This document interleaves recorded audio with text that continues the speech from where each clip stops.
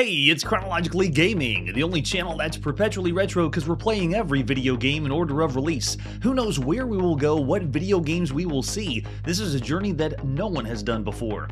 Come back with me to October 1982. We were last checking out the release of Ladybug on the ColecoVision. So good, so much fun. Let's see what our next title is. Our next game release is on the Commodore VIC-20, and this is Grand Prix. Grand Prix is the 280th video game we've played on the Commodore VIC-20. There are 280 games that you can be playing right now on your Commodore VIC-20. This one is by Titan Programs. This marks the 5th game we've seen by Titan Programs. It's another one of those Games Tape 1, or a game that's part of Games Tape 1. This one was available. Oh, we got an actually surprise one here. We have another one that's the Melbourne House Grand Prix of Innovative Cassette 2. So let's check that one out too. Why not? So ignore that. It's not Titan Programs. Let's see what the Grand Prix by Melbourne House was like. So this was part of another compilation. Oh my goodness.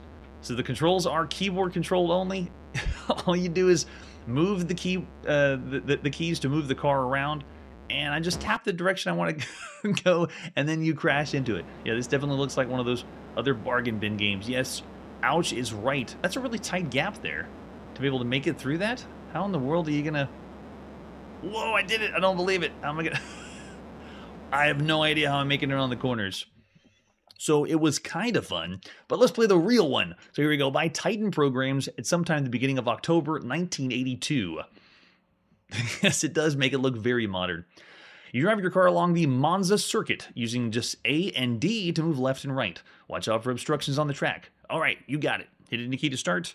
A and D is all we need. Let's go. Oh yeah, you can definitely tell I'm playing Grand Prix on the Commodore VIC-20. This is yet another one of those auto-scrolling, top-down racing games that essentially just move left and right and try to avoid obstructions. We've played about 5 or 6 so far on the show. I really like the ones that aren't driving. It's more of a kind of like a Caverns of Mars variant. So there's like a shooting element involved, but you just have to move left and right, and it just auto-scrolls. I have no way to do speed. All it is 2 buttons, A and D on the keyboard, and you just have to avoid the walls. We played games like this on the home computer, I believe, since 1979. Probably even earlier than that, because this kind of formula is really simple to program and fun to play. At this point, it's a good chunk of time to waste, but you wouldn't get the most enjoyment out of it. It's getting tighter. As usual, the walls are closing in. you think so, Curtis? Everyone learned how to play one of these games, or program one of these games. Chiptune's already saying, punt it to Pluto. Another proof that we play every single game that in existence. Oh man, am I able to... Gosh, when you crash, do we get any stats? Or is it that it? That's it. We get a rating. They give us an average rating. Well, I'm definitely not going to give this game an average rating. At least they had something at the end for us, which was kind of cool. So I'd say of all the games you could play right now on a home computer, this one is low, way low. Grand Prix is, I'm going to say 1.5 stars. It is technically not broken, but is pretty bad of all the games you could play. Manly's with me, 1.5 stars as well. I know, there's even slowdown in that punk rock. Can you believe it? It kind of gives you a better perspective, though. When you see every single game, you kind of see what other people could be playing on home computers right now at some time in the world. All right, with that, let's see what our next release is. Coming up from one Commodore computer to another, here's the Commodore 64. Let's check out Greenhouse. This one is our 28th game on the Commodore 64, so only 28 that you could be playing out there. This is Greenhouse, and the only box I could find was the one from Italy. So here's the Italian box of Greenhouse, and then if you flip it over the back, very colorful, pretty cool, seeing a box from Italy, but we are going to play the first release in North America. I couldn't find the North American box, so there are people that went out there and made their own fan box like this one. It just shows a screenshot of the game. It says it's an action game, Commodore Electronics, but yeah, it's just a fabricated box. Nothing official. Let's pop in and play some Greenhouse. This is by Commodore Electronics at sometime the beginning of October 1982 in the United States first. So we're seeing this first before we're going to Italy. No one is going to Italy right now. All right, here we go. We're in. The point of the game is I am a gardener, farmer, In the greenhouse, we have a sun that's rising in the background. As I move left and right, the green things popping up are weeds, and you want to get rid of those weeds. So all you do is move across to the weeds, move left and right, and then push your button to erase the weeds. Now, the whole point of the game, though, is to grow stuff, not to just remove weeds. So you got to climb your ladder over here on either side, and you turn on water. But the idea is you want to have water on where there is no weeds growing. Because if you put water on where a weed is growing, let's see, I want to take this one out, it'll work. But if it's underwater, you can't take it out.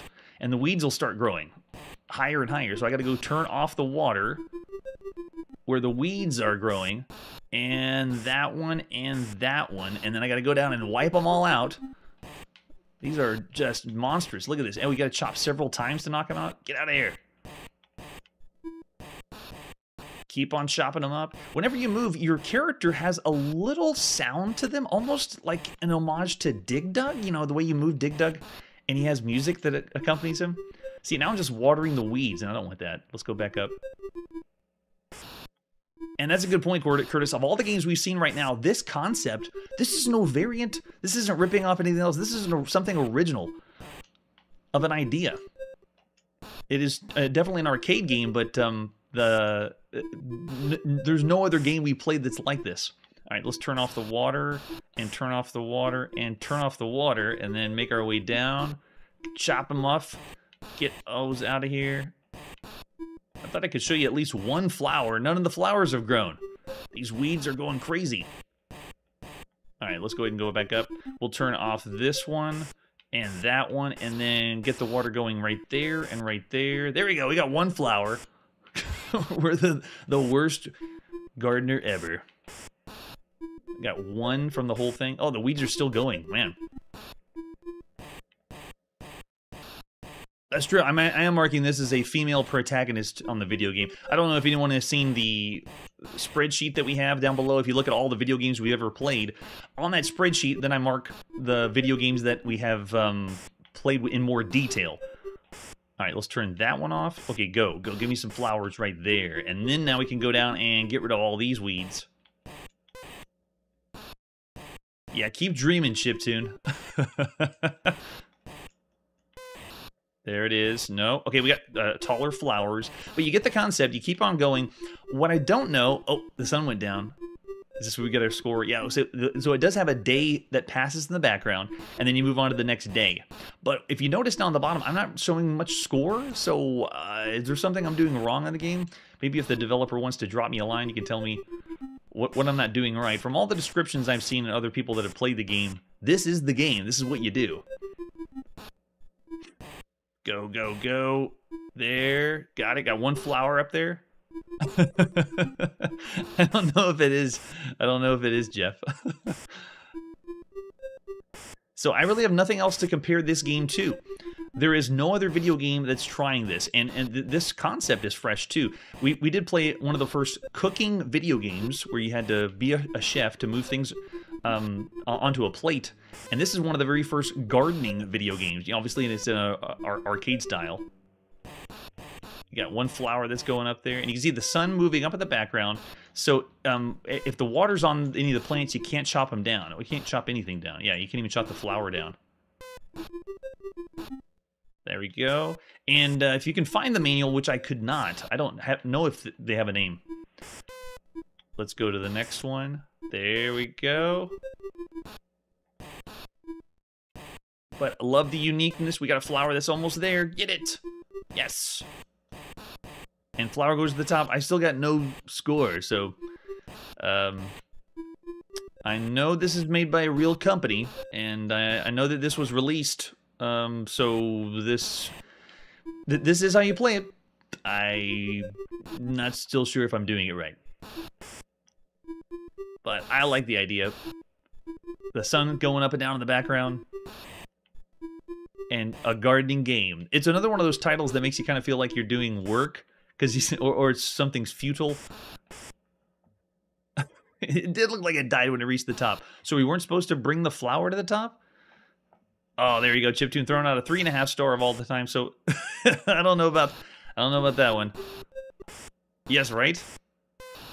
Oh, maybe there is. Well, there's only one button on the Commodore 64 joystick. Uh-oh. Now we're shaking our heads, and the... Uh-oh. Because we got a weed to the top. If a weed makes it to the top, then you just shake your head. So maybe we got to go over there on the sides. So cool. You've, of course, already thrown out 4 stars of all the games you can play on a home computer. And then I got another 3-star rating on there. Fascinating. The other thing is to note is the large character that you move around. Now, this is a newer computer. The Commodore 64 doesn't have that many games. But for something original, something that we haven't seen before for Greenhouse, it's very fun. It has an idea that we haven't seen, and I like it. It's gardening, or that kind of the motif is there, but nothing has tried this formula where you have to do a certain thing, like have the water go down to grow flowers, but you also have to watch out for the weeds. I like it.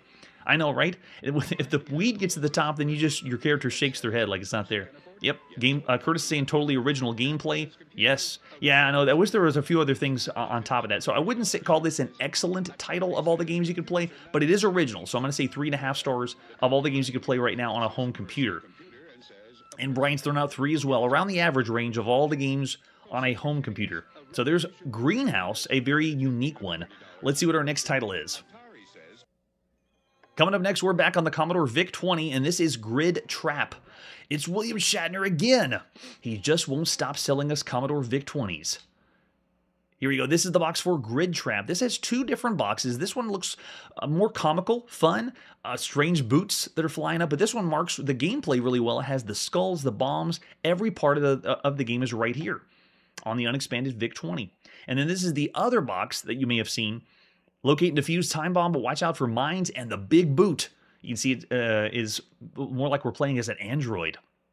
Joystick or keyboard control if you want. High-res, double-density color graphics, and superb sound. But every computer game calls themselves high-res. Yes, right. It's totally not that. You think that with the grid on the front. There's the cassette for Gridtrap by Livewire.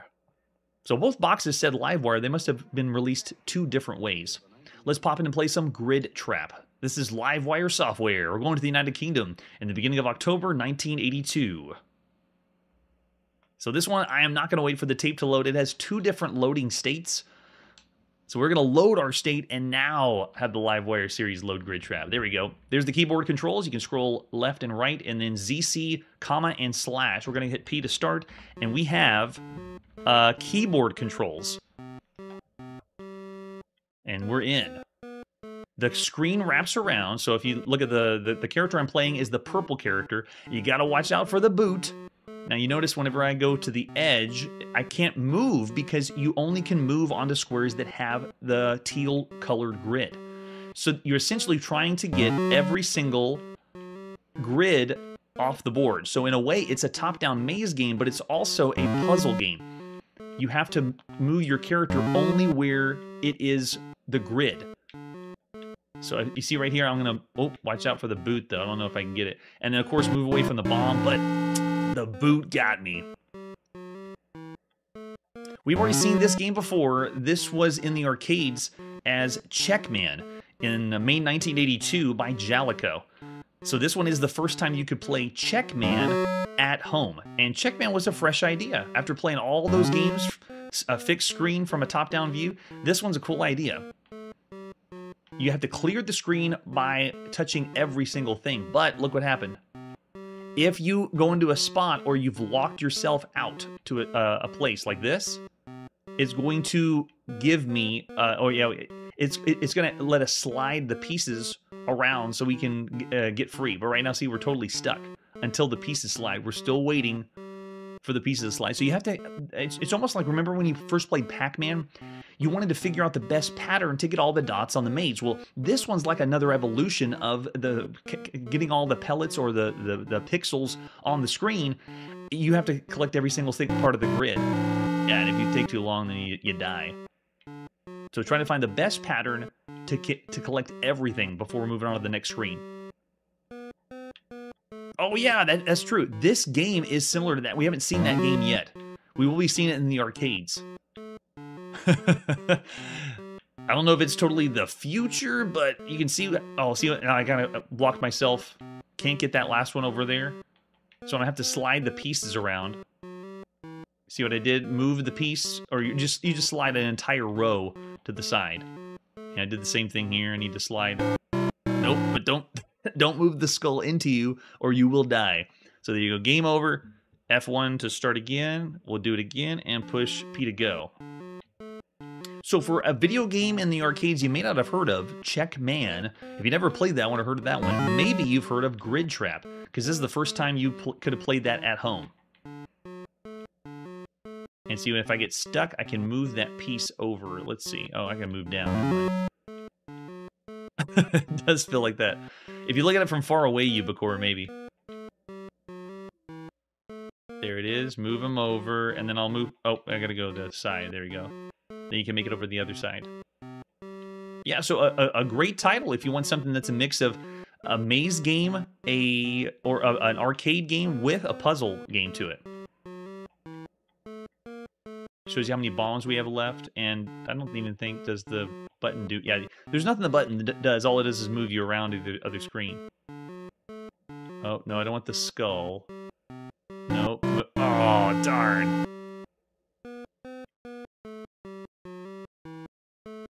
And something else to note, this is on the Commodore VIC-20, and it's an arcade game that's playing music while the game is going, which is really, really good for the Commodore VIC-20. We played a few games that do that, but it's still rare. Most of the games on the Commodore VIC-20, it's maybe some music before you play the game, and then you'll get some music. And then you'll play the game with no music. It'll be totally silent. He booted me.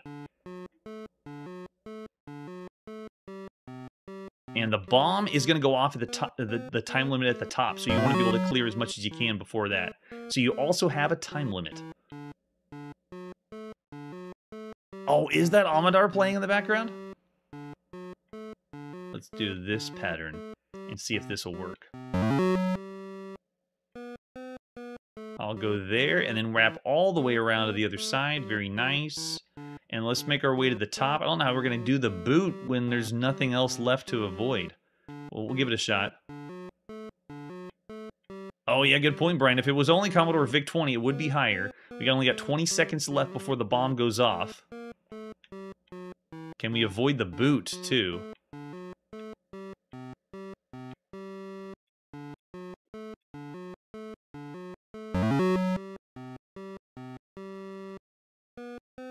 No, 2, 1, and death. Game over. We gotta clear the whole grid in that amount of time. It's so fast. You, of course, saying a cool 3, too, and then a 3.5 from Les Nuisances Kim Wilde. All right, so of all the games you can play right now on the home computer, this one's still original. I enjoyed it in the arcade. I still enjoy it here on the Commodore VIC-20. Yes, I know that's true, but maybe we just haven't heard a lot of programmers use the sound chip, Curtis. But of all the games you can play right now, I wouldn't say it's quite as polished as the arcade or as well done as the arcade. When we played it in the arcade, of all the arcade games, I said 4 stars. But for here on the Commodore VIC-20, I'm going to say 3.5. And I see Jeff and Curtis are saying the same as well. A little above average for all the games on a home computer. So still a fun time. Something a little unique because not every maze game does this. It's pretty fun. And we're also going to see this later on other home computers besides the Commodore VIC-20. So Gridtrap, don't worry, in the United Kingdom, all those micros, we'll see that there too. All right, let's see what our next title is. Coming up next, it's time to go to the arcade and play Satan's Hollow.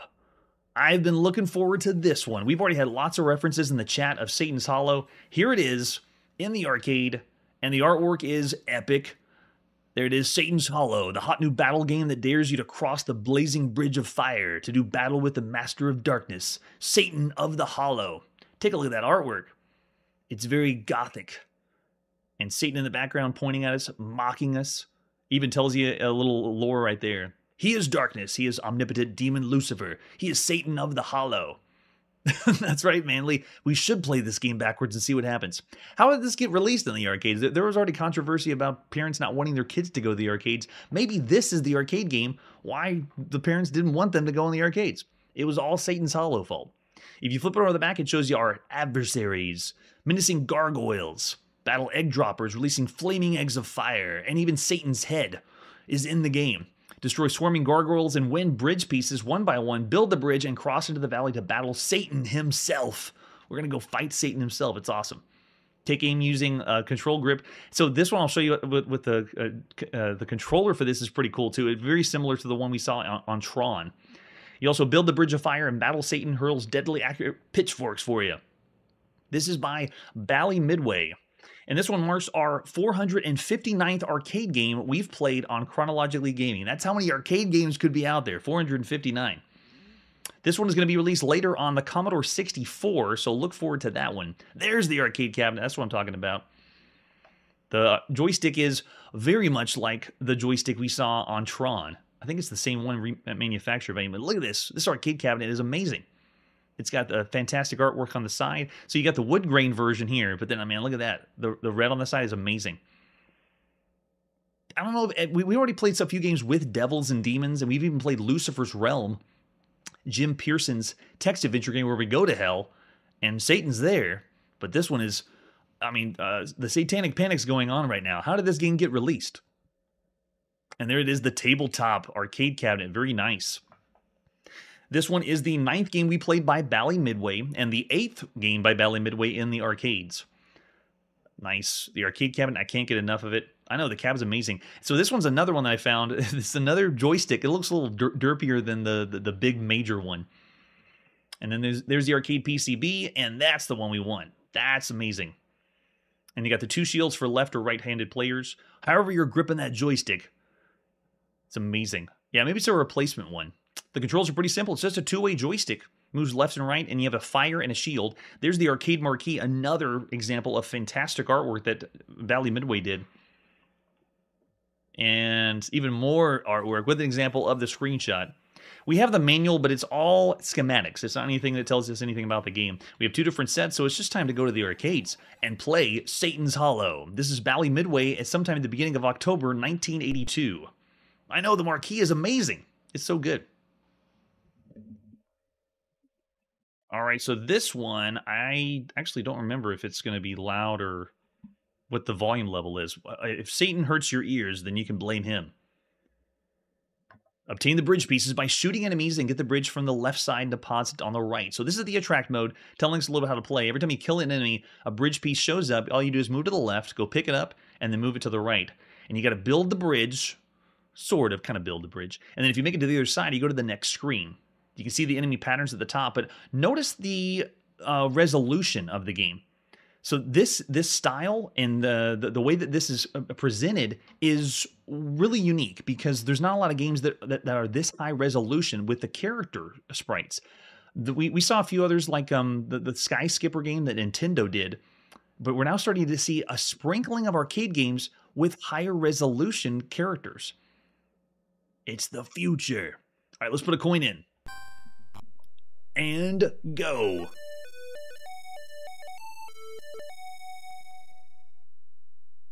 And we're in. Bottom of the screen, it's a fixed shooter. You move left, you move right, you fire. There's our shield, there you go. Our shield meter is over on the bottom left. And you see I just grab a piece of the bridge and then move over to the right. Every time you kill one, a piece shows up, so you don't have to just keep firing away. If you can get away with not killing anybody else, then go for it. I'm just going to use the shield to blast him. There you go. Get another one. We're looking good. I'll take that piece, and I think that's it. Nope, need one more.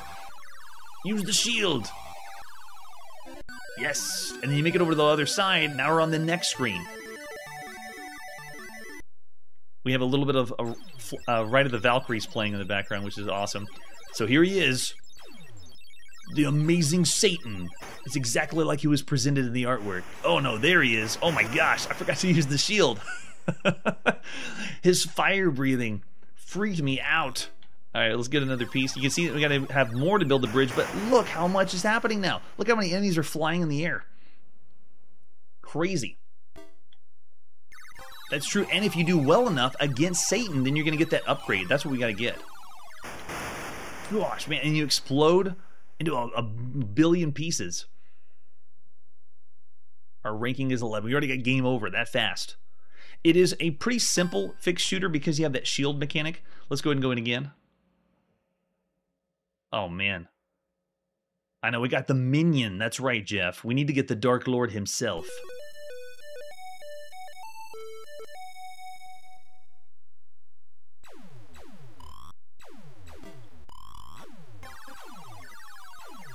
So notice that I killed other enemies, but I didn't get any other pieces because I hadn't picked up the bridge piece on the left. So make sure you pick up the bridge piece before you go to the next side. We'll take that one and that one. And then you can't fire on that one. But every time they add a flag to the castle, it's like you're going to the next phase. We'll take that.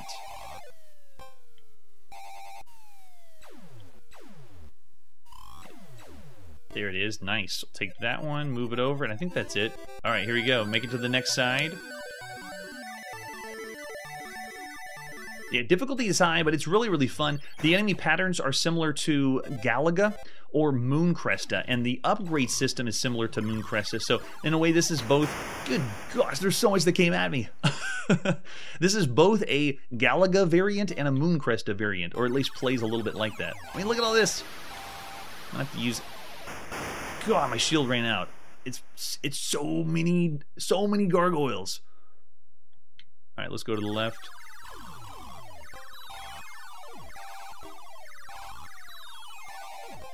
Okay, there we go. Looking all right.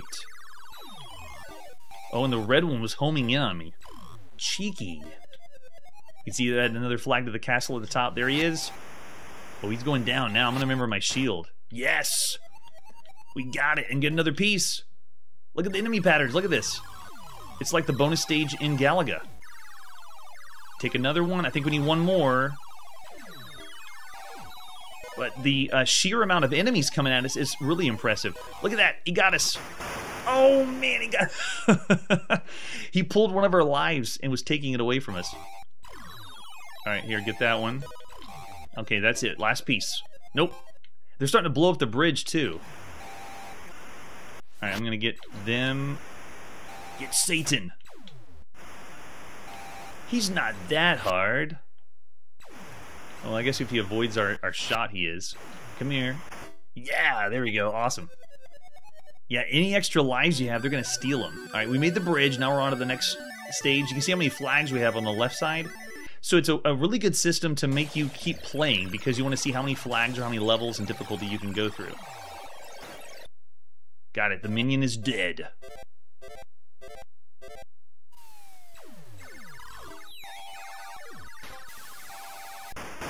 Wow, it is so intense. There's so many enemies coming at you. And there it is, game over. Player 1. Our rank is number 1. Oh, we can put in initials too. I was hoping we could. So we can only move left and right. Move left, right, and we should be able to do 2 or 3. What? I guess we couldn't do more than 2 initials. All right, we'll just put... Oh, it is. It's only 2. So only CH here on Satan's Hollow. Nice. Oh, yeah, and the day and night cycle, or the way that it transitions is really cool, too. All right, let's put another coin in.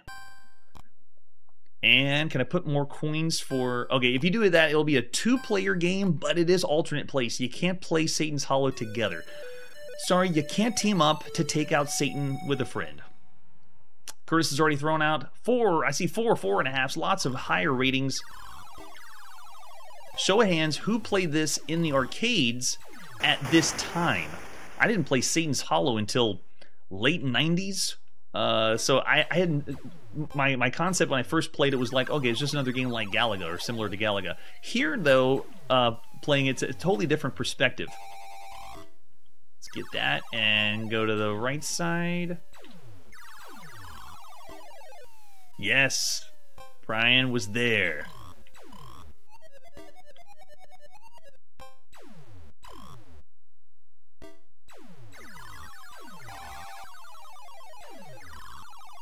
Go take it, and I think I need one. Okay, we made it. We're on the other side.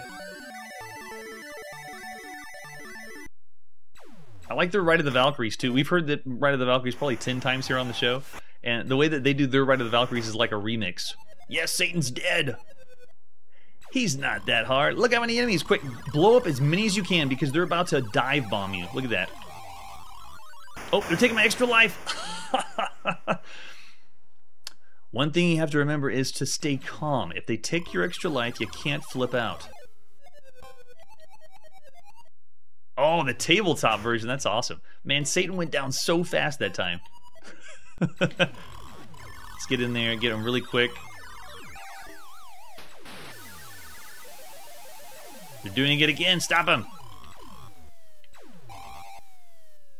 That's it. Nice. And there he is again. Kill him. Oh, man. Yeah, so much fun. I like how it breathes new life in the concept of let's just move left, right, and fire that we've seen since, you know, 1978. Oh, they got us. I still got an extra life, though. Oh, yeah. It's hard, but rewarding. The flag system's a nice touch. There we go. All right, I'm ready now. Fire off some warning shots because you never know. There you go. You might get them on accident. Curtis, when you played the upright, did you get the joystick? The big giant one? Classic? Oh my gosh, look at all this. Look at this. Look at this. This is insane. Oh, wow. Is there any extra lives or is that it? Man, that's what's really impressive is the amount of enemies coming at you at once is great. Yeah, that's so fun. I know it was. It was going to be the ship upgrade. So that's the only part that we missed. But of all the games you can play right now in the arcade, this is excellent. This is a lot of fun. Satan's Hollow is a better shooter, and it is very reminiscent of Galaga or Mooncresta, if you want to think of the other games that played like this. This one marks our 110th fixed shooter that we played in the arcade on the show. So 110 move left, right, and fire games in the arcade. For Mooncresta variants, another one that's out there is Eagle, and then Super Mooncresta in 1981. But Galaga, there's very few Galaga variants that play like Galaga. The only other one that I can think of to mind is AE that we played on home computers. And something else to note is the whole idea of building a bridge. We've seen that before in one other arcade game called Sky Army in July 1982. So, but that one was more like defending someone so they could build the bridge. This one, you actually take place getting a piece and moving it back and forth. That's awesome. Also, it's October 1982, and you gotta admit, this is one of the most Halloween-ish video games. I mean, going to the arcade right now in October 1982 would be epic. I'd want to play Satan's Hollow a bunch. All right, so looking over the chat, I see lots of above-average ratings. I will attest, this is one of the best games you could play in the arcade, so I'm going to say 4.5 stars of everything so far. Lots and lots of fun. I like the flag mechanic. I like what they did with the building a bridge. And they really didn't need a second screen, but they did it anyway. I mean, why not? So much fun. All right, it's time to put the video game playing on pause.